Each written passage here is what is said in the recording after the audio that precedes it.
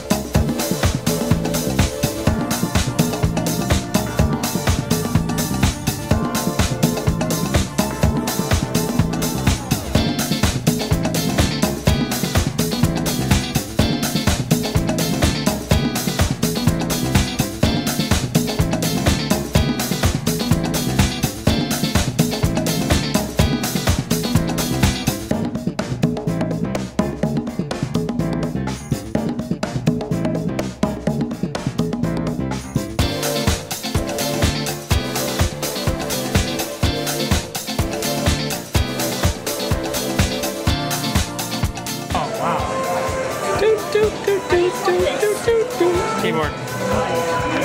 This is the Load Runner that we used to play when we were younger. There have been many versions of Load Runner, but this one I actually really like it. I think stylistically it kind of holds up.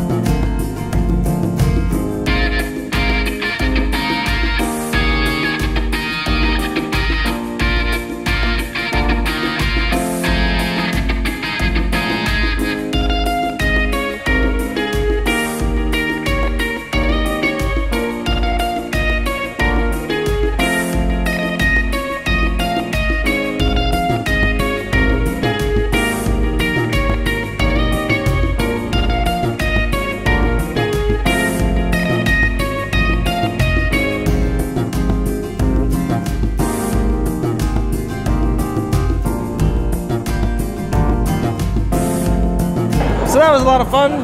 Did you have a lot of fun, Scarlett? Yes. Excellent. So we were going to show off some of our pickups, some of the things that we found at the store, or the various stores. What do you got? I got mostly Pokemon stuff. Pokemon stuff. Like a sticker. Yep. And a lot of Pokemon cards. And this Lucario. What does Lucario do? In this card he does Missile Jab and Corkscrew Smash and something else. Somersault Kick. Yes. Somersault Kick. Cool.